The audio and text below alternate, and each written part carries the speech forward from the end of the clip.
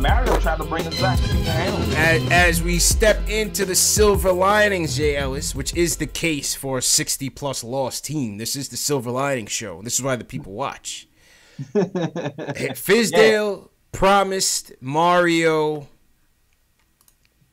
a start against his old team back in January. I guess it meant a lot to Mario to come back to Orlando. It was his return to Orlando. Not sure how much they really missed him, but all right, we'll pretend that he was sorely missed in Orlando. But hey, listen, you know what? Yeah, go ahead.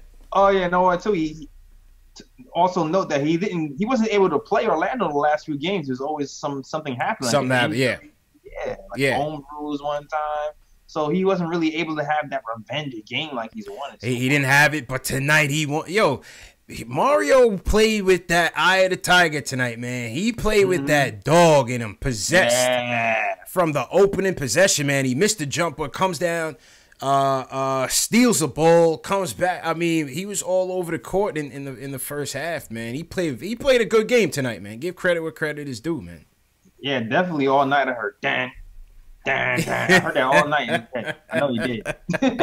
I mean, where is this night in, night out with Mario, man? I mean, there was a reason why he was benched for the last few games. I don't know if he was in the doghouse with Fizz, but I mean, he ran the offense well. He was aggressive. He finished his drives. His jumpers were there. Yeah. You know, had a couple steals on the night, 5 dimes.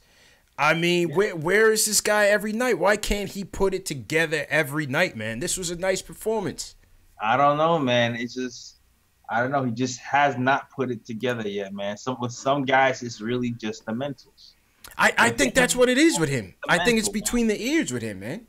It's the mentals, man, with this guy. Like, he has everything you need to be that guy, but he just has to be able to concentrate for long periods of times and day after day after day. And as of now, he hasn't really shown that.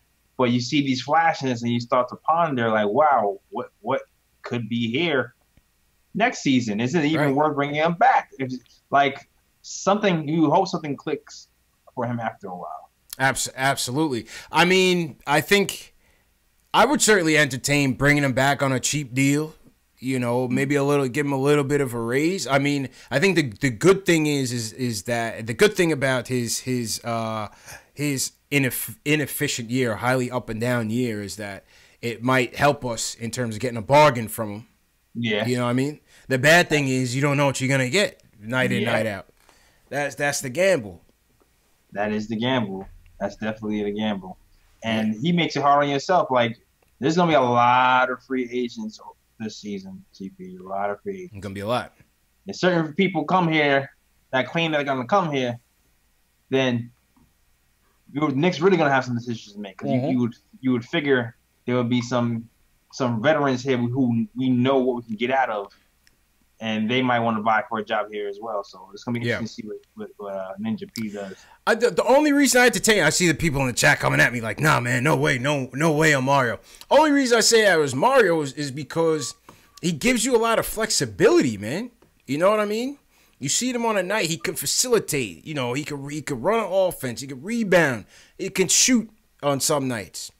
Aggressiveness, you know, he can defend when he wants to. I mean, tonight you saw him put it all together. I mean, you know, that's a player I would want to see as a rotational piece, man. If he could just figure it out, it's a timeline. It's one of those timeline things, kind of like we were talking about with Frank, man. It's a timeline thing with him. Yeah. Like, have we seen enough where we want to actually give him some money to see what else is there? It's a timeline thing. Like, if push comes to shove, we might need a few more short pieces to mix in with the young pieces, and then it's gonna be decision time for real. Yeah. Like we can flirt with Mario and be like, all right, well, maybe you'll put it together next season. Right. Or there might be somebody on the market who's a veteran and we know we're going to get this, and this. Mario, we don't know. We don't know night to night. That's it. You don't know night to night, man. You don't know night to night. I see who's marking the chat says it's fool's goal is only because he wanted to play against Orlando. But, you know, what if he couldn't? What if he could string them together? You know, he's still a young guy, man. Still a young guy, you know? Yep. What do you guys think of the chat, man? Overall, would you bring Hezonja back on the cheap? Leave a comment in the chat. Leave a comment in the comment section if you're watching on demand. CP the artist said, nah, he's had enough chances. 29 career high. 29 career high, man.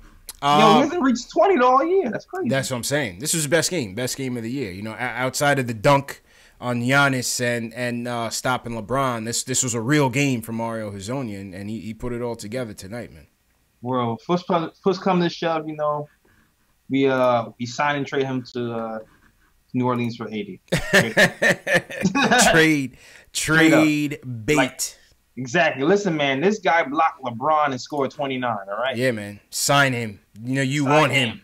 This is your guy for Anthony Davis. He's super. He's Mario. This is straight up.